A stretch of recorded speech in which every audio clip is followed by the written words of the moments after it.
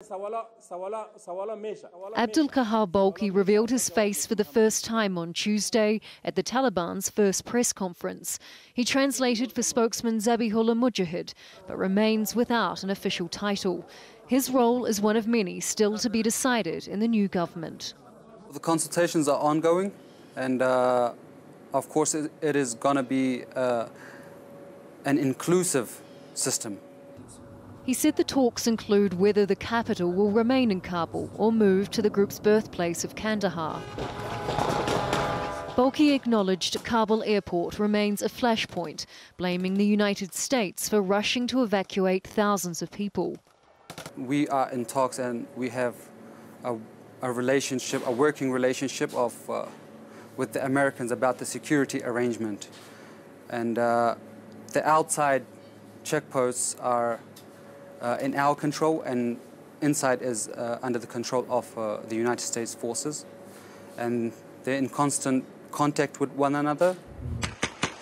He acknowledged a lack of trust between people in Kabul and the Taliban, blaming it on the distance created by decades of conflict. It is very unfortunate for people to be rushing to the airport the way they are at the moment.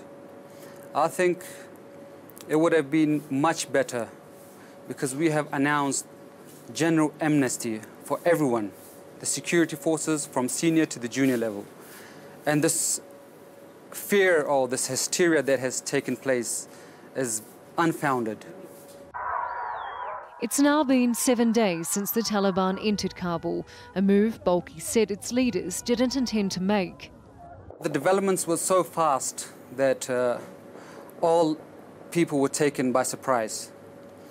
And when we entered Kabul, and it was not pre-planned, because we announced initially that we do not want to enter Kabul and we want to reach a political solution before entering Kabul and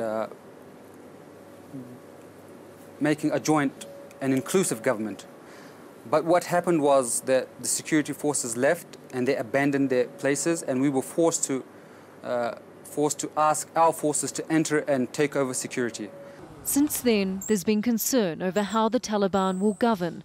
In a press conference this week, the group said women will work shoulder to shoulder with men, but within the boundaries of Sharia law.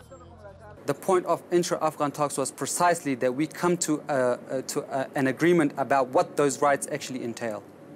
Sharia law is known to everyone, and there's no ambiguities about the rights of women, the rights of men, not only women, but also the rights of men and children. And right now we're at a situation that hopefully during the consultations there will be clarifications about what those rights are.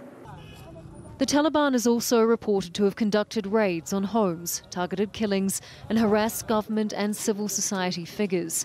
The Taliban denies the claims, but said it is investigating cases of criminality.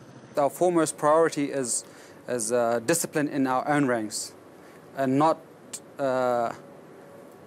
enforcing laws on others, but enforcing it on ourselves first, and then giving it as an example for the rest of society to follow suit. So we are the first ones, and our members, if they are involved in such things, will be the first to be prosecuted. Some Taliban leaders remain on international watch lists and under sanctions, including the group's deputy leader, Sirajuddin Haqqani. As the US leaves Afghanistan and the Taliban enters government, I asked his thoughts on the term terrorist. Well, I don't think people believe we are terrorists. I think it's just the war on terror. It was just a term coined by the United States, and anyone that did not fall in line were labeled terrorists. Balkhi said the Taliban wants to move forward and hopes stakeholders, both domestic and international, can cooperate on common interests. As the group takes the reins of government, many Afghans will be hoping it can and will execute such a vision. Bellis.